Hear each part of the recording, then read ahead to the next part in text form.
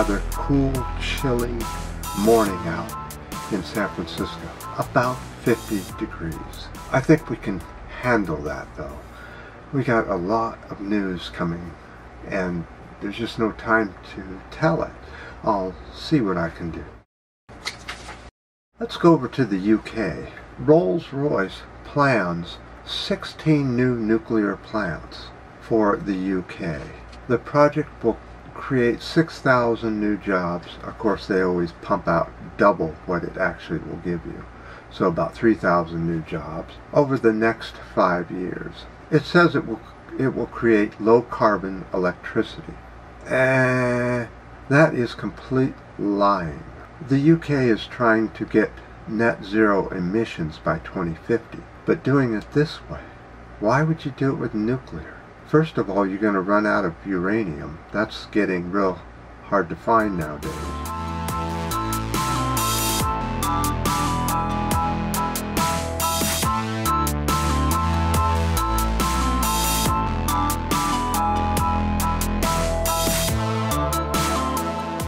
Second of all, you've got all the waste. What are you going to do it? You have to move it.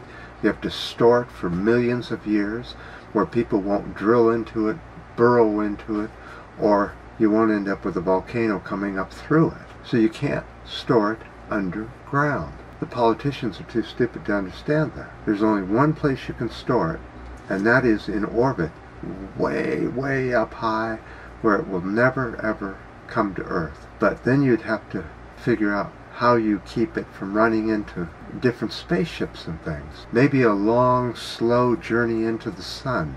But then we're polluting the sun. Why would we do that? How about we just not do nuclear power? It is a complete falsehood to say that it's a low emission electricity when really it's a high one, because you have to watch it forever, millions of years. How much fossil fuel will that take?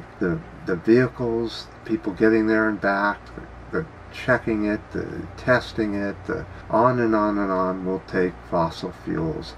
So that's the red herring, thinking that nuclear energy is a solution. It is not. I'll show you another type that is a solution that has a big problem.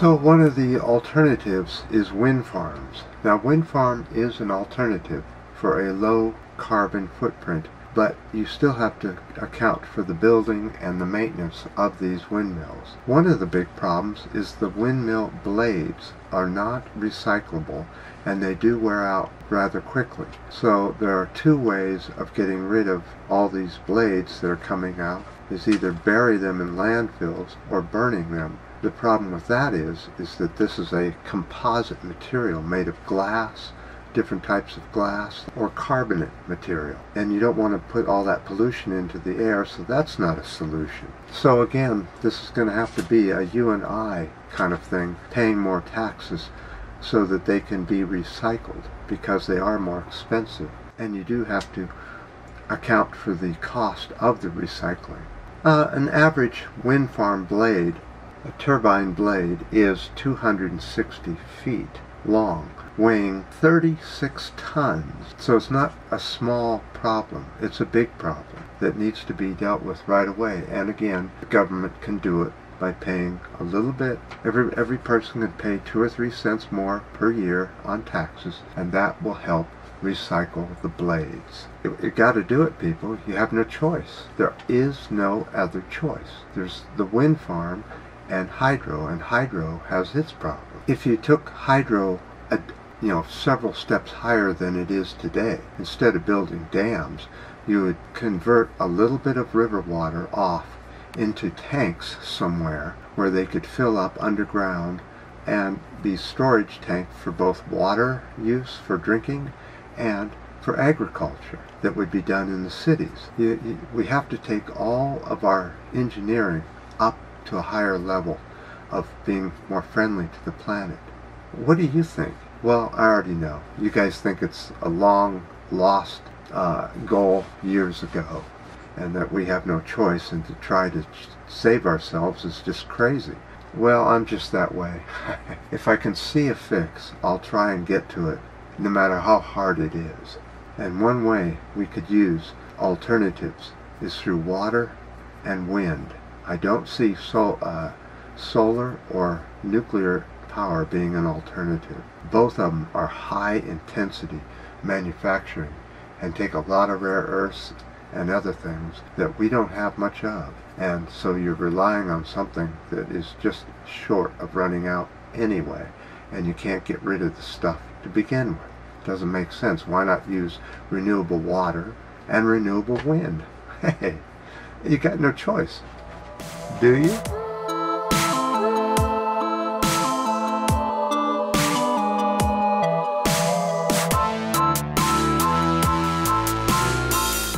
Alright, let's do some politics. Of course you know that I've always been into politics. And right now, I just don't understand why people think that Trump is anything great. But we saw it just Saturday with a huge brew of Trump supporters. Of course, at night it got violent because the Biden supporters got angry with the Trump supporters and got a little violent. So here it starts, right? Is this the start of it? Or maybe the cops can control this? We'll find out in the future. But why would anybody with a record, a criminal record like Trump, be such a hero? Trump has 1 impeachment, 2 divorces, 6 bankruptcies, 26 sexual assault charges waiting for him once he leaves office. Over 4,000 lawsuits, not including since he's been in the president. So add another 200 or 300 on top of that. So according to the New York Manhattan District Attorney's Office, he says that Trump is illegally drilling leases in the Arctic before Biden takes office. And apparently that's not too legal what he's doing. But of course, Trump doesn't do anything that's legal. Could he ever do anything that's legal in his life? Well, other than die. The Manhattan attorney says that our way of life is ever closer to being destroyed forever by these kind of actions that Trump is doing. But it's very interesting that in the wildlife refuge where Trump wants to drill now, get those leases going so he can get his payola, is that there's a tribe that lives up there. The Gwich'in tribe lives up there, and nobody's asked them whether they want drilling or not on their land. This is the U.S. We ask nobody. We just do. Trump plans on doing exploration this winter in the wildlife refuge, and we've seen the damage it does to the environment forever. Once that's done, it's ruined forever. But you know, that's Trump for you. He doesn't give a rat's ass about anything but himself and his money. You know, when you're a child, you do things because you don't believe that anything wrong will happen. Well, when I was a child, living in Peacock Gap in Marin County, we had hills that were very rounded like this. Well, more like this. And as kids, we lived over around the golf course. You know, the houses were here kind of thing, and the hills were all like this. And we would go up during cardboard sliding season, which was late spring through summer, when the grass was all nice and tall and brown and slick. And we would go around and we would find ourselves an old refrigerator box that somebody would leave out for the kids because they knew that we liked it, to use these for cardboard sliding all season. So we would tie ropes onto the handles that were in these boxes, and we would tie ropes, and then we would grab the ropes and we'd haul this box up the hill, and we would all get inside the box, and the other end was closed up so we couldn't see where we were going, and we would just all jump in the box, and the thing would start taking off down the hill at quite a clip, 25, 30 miles an hour probably. And one time and then it would just go all the way to the bottom, and usually we'd just hope it would stop, which was usually the case because you'd sort of look before you did it. Well, one time, I'll never forget this because we were getting pretty good at it, and the slide was in perfect condition, and we all jumped. We'd run and jump in the box to get it started, and it would come flying down the hill.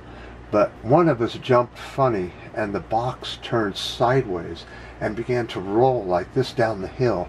And I remember when it started to fly sideways that a friend of mine got airborne in the box and flew out of the box and smashed into all these bushes. And the people left in the box while we were tumbling, we thought that was the funniest thing on the planet. We just laughed and laughed, and then all of a sudden we found ourselves rolling into boulders and rocks, and we were smashing into each other, and the box was tearing apart. And I'll never forget it. Nobody got hurt because kids are so flexible at that age.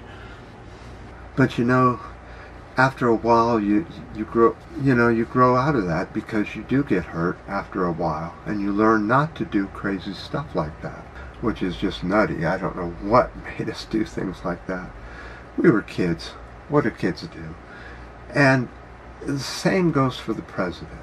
You don't do things like climb in a cardboard box and fly down a hill at your age because you know better, don't you?